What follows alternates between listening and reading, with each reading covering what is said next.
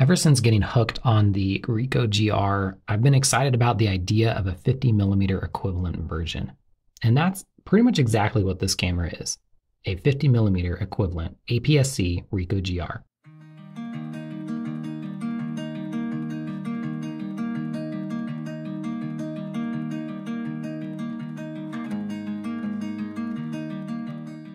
Hello everyone and welcome back to the Snappiness YouTube channel.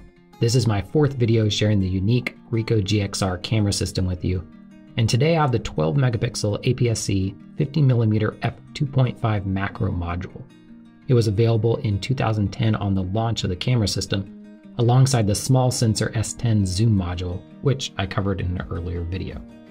And personally, alongside the in-mount module, I was most excited about picking up this module and living out my 50mm equivalent Ricoh GR dreams.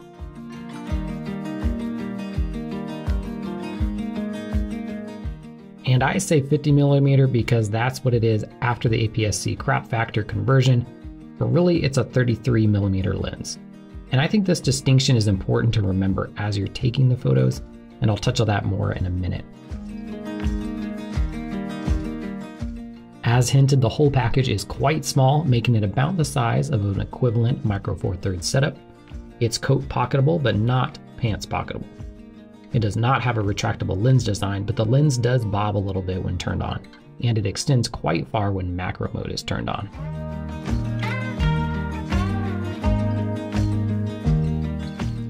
That macro mode allows you to get as close as 7 centimeters and get up to 0.5x magnification, which is really quite admirable considering the sensor and overall size of the module.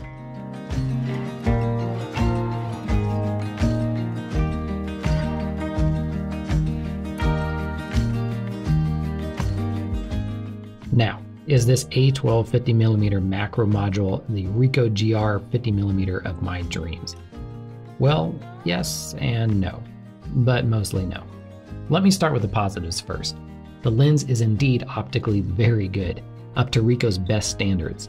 It's sharp, has nice contrast even against bright lights, and the colors with the lens and sensor are very nice.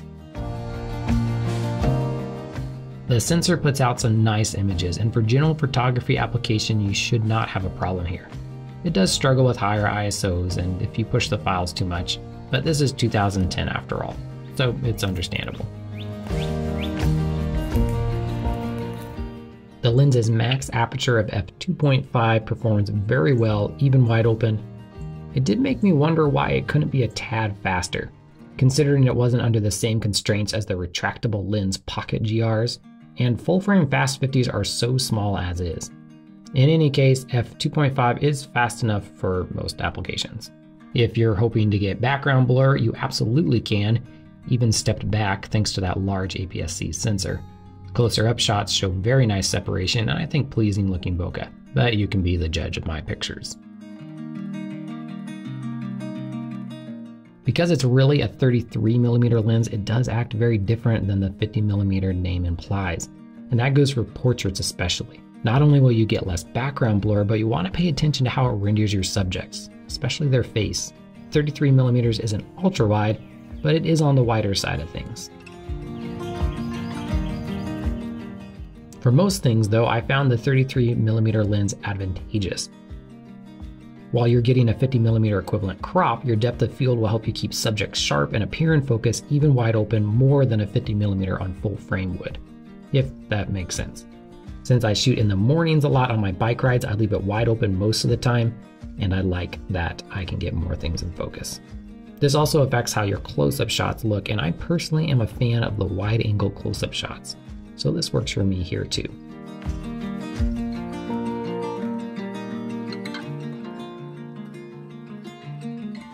Now for my biggest and perhaps really only negative of the module, and there really is only one, and that is the autofocus. The autofocus on this module is both slow and unreliable.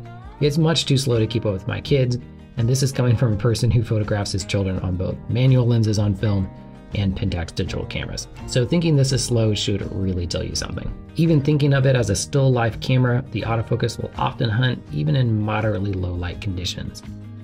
When it does lock on, it'll often be incorrect. I shoot it almost entirely in the center single point autofocus, and even that struggles a bunch. Now the lens and camera do offer a manual focus mode with focus peaking. You can change the focus by rotating the electronically controlled ring on the lens. This is a very slow method and it takes several rotations to move from one end to the other, but it does help with your accuracy, especially in the macro mode. If you wanted to shoot action or street photography with this camera, which I don't really recommend, but if you did, then I recommend doing what I did and keep the camera in manual focus or using the snap focus mode. Then you can pre-select the focus point and use a narrow aperture and get a large area in focus. Doing this makes the camera fire instantly when you press the shutter. While I'm in love with the Ricoh GXR controls, the 50mm equivalent field of view, and the image quality, the autofocus holds it back from being a great 50mm Ricoh GR experience for me. However, out of all the Ricoh GXR modules, I do think it's one of the more interesting and desirable, and it's worth looking into for one of the most compact APS-C setups you can get. Thanks for watching. Check out my other Ricoh GXR videos if you haven't already. Subscribe if you want to see a future video on my poor man's Ricoh GR3X. Spoiler alert, it is remarkably good. Thanks for watching, and until next time, happy snapping.